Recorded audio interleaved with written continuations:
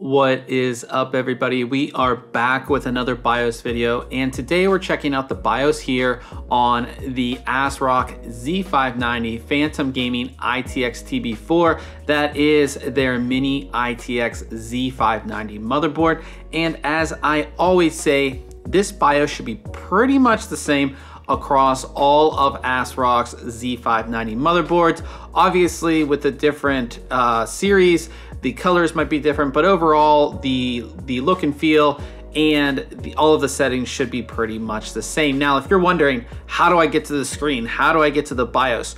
When you turn on your computer, just keep on hitting the delete key, not the backspace key, the delete key on your keyboard. Just keep on hitting it, and then this screen will pop up. And when you get into the BIOS, you'll be here in easy mode. Easy mode basically just gives you all the settings you might want to change before you load into Windows that first time. It makes it really easy to do all of that without diving into advanced mode, which we will go into.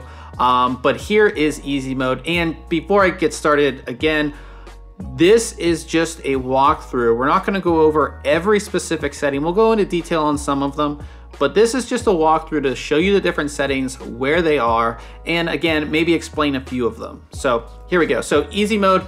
The first thing we see here is information on our processor speed and the total memory we have installed. Going down, we have our DRAM information. You can see the memory that you do have installed or that I have installed here, and you can enable your XMP profile.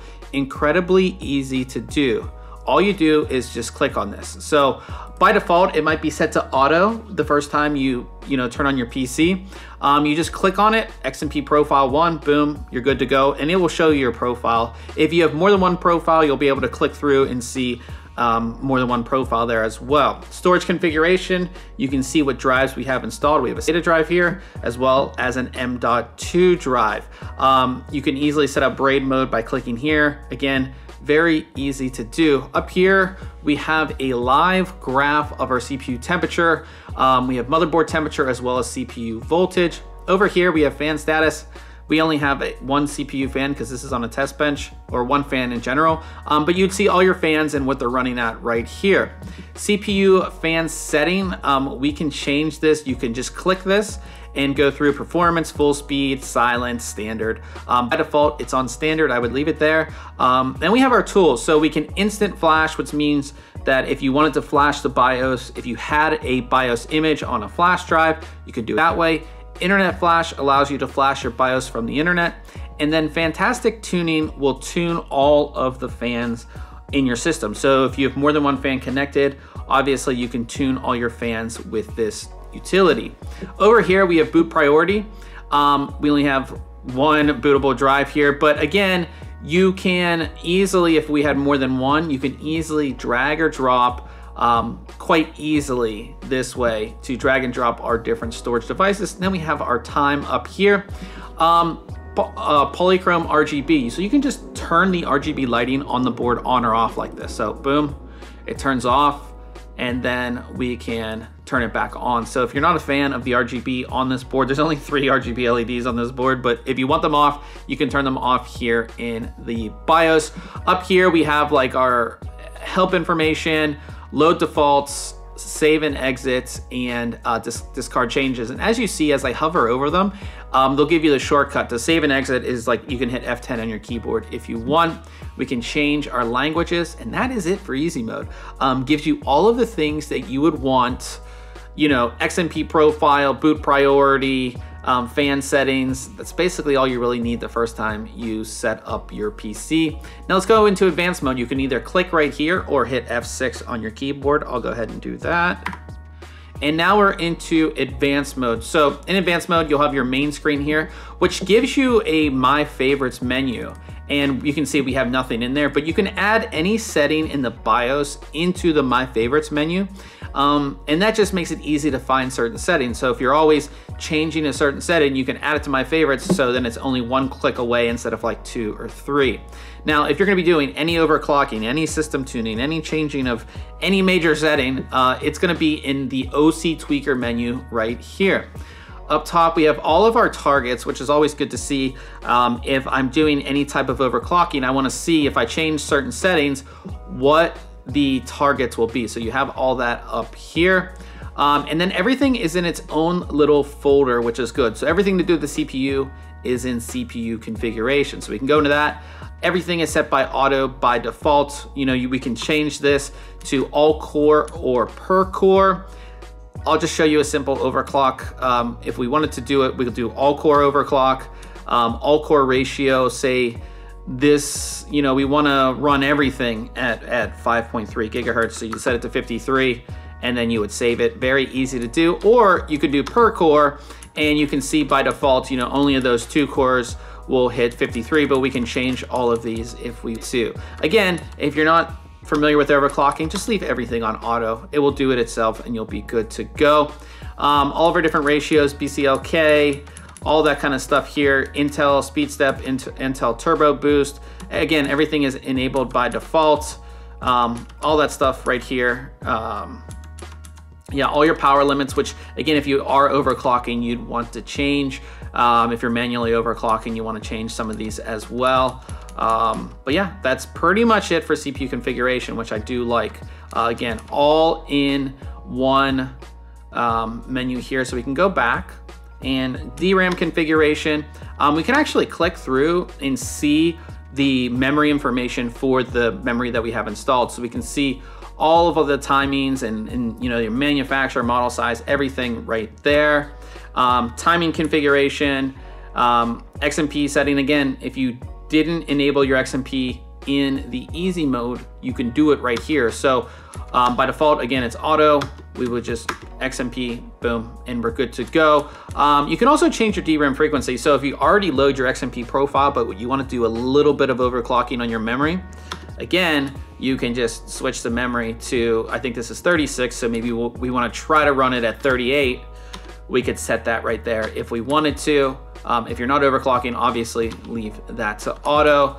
And then your timings, all of your timings are here. And then if you really want to get into your secondary timings, it's all right here as well. Third timings, everything for your memory timings is all in here. So again, you're not going to be changing hardly any of this stuff except for your first set of timings. If you want to tighten your timings up, it's all on the first menu here.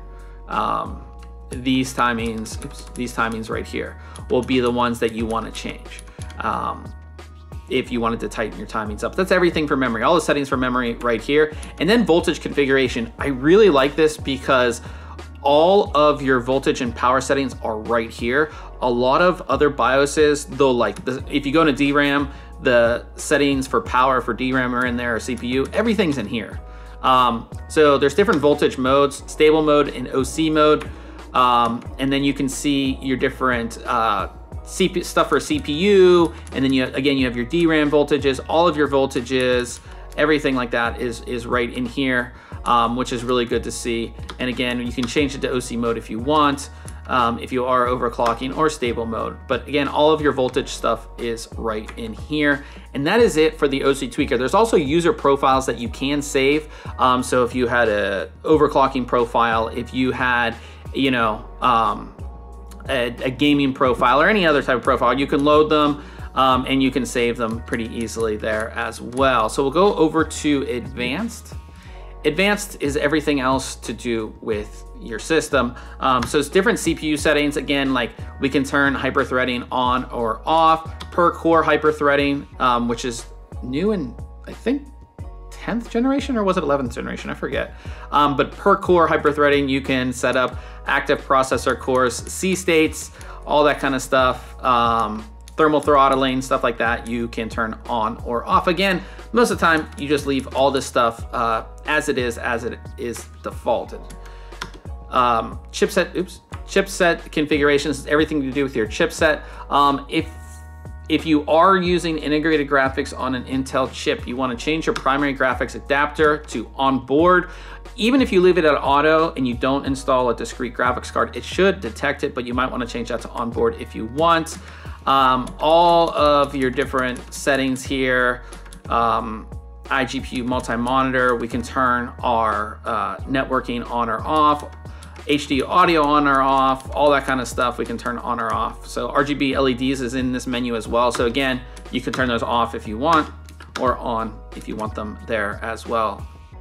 Go out of this storage configuration, enable or disable your SATA controllers, and then we can see what we have installed and go into the different settings for each disk. So we have our Samsung SATA drive here. We can go in and change different things with that, and we can see all the information on the drive as well. Our M.2 drive, which we do have installed, we can see information on it as well. Let's get out of there. NVMe configuration. Again, we can just see the information on our NVMe drive, which is our Samsung SSD 980 Pro. Intel Thunderbolt. This is Thunderbolt's configuration as well. So this board does have Thunderbolt 4. If you're running anything through there, you can change all the settings right here. ACPI configuration. USB configuration. Again, you can enable or disable every port that's on the board if you want. And then trusted computing. So trusted computing, this is where you set up TPM or actually it's not. It's on the security menu. Security device support, by default, it is enabled. You don't really have to change anything here. I actually thought the TPM stuff was here, but it's not. We'll get to there in a second. We'll go over to tools. Again, you can control or set up the RGB lighting in the BIOS. So you don't have to install Polychrome Sync RGB software if you don't want to. We can go into here, and again, there's only 3 RGB LEDs on this board and the headers, but you can change the different styles and colors and speeds and everything right here in the BIOS, so you don't have to install Polychrome Sync RGB if you don't want to. EFI tech service, if you're having an issue, you can actually send an email to tech service if you want. Easy RAID installer, secure erase tool, which will allow you to securely erase a normal SATA drive, and then there's an NVMe sanitation tool, which will allow you to basically securely erase an NVMe drive.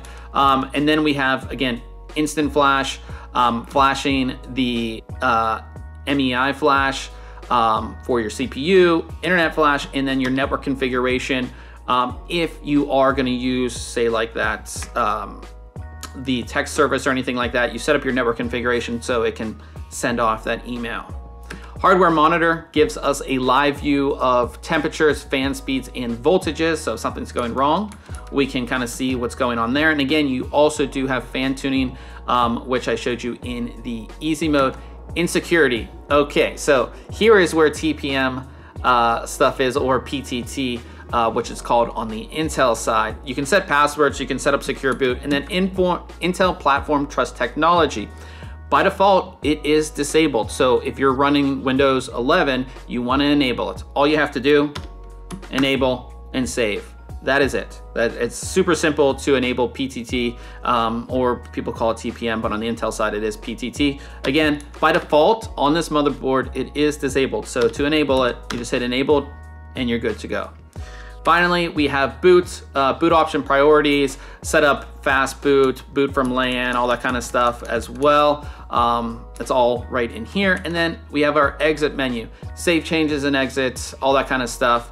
And then we also have boot override, which I always talk about.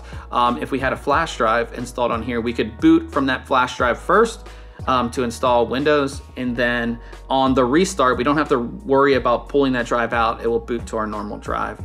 Always good to see that as well. As I said, if you want to save anything, the keyboard shortcut is F10. So we hit F10, and it shows what we changed. So all we changed is to turn on Intel PTT, and it shows you right there. That's it. Easy to save. And again, if you want to switch back to easy mode, it's just F6, and that will get you in between the two. Very easy. This BIOS is easy. I really like ASRock's BIOS. It's very easy to navigate. The easy mode gives you everything that you need. The advanced mode, again, is easy to navigate for the fact that, especially like the OC tweaker stuff, as I said, everything is in its own folder, which is really good to see. So again, if you have any questions about this BIOS, go ahead and leave it in the comment section below. And if you did enjoy this video, I would appreciate it if you hit the thumbs up. We'll see you guys in the next video.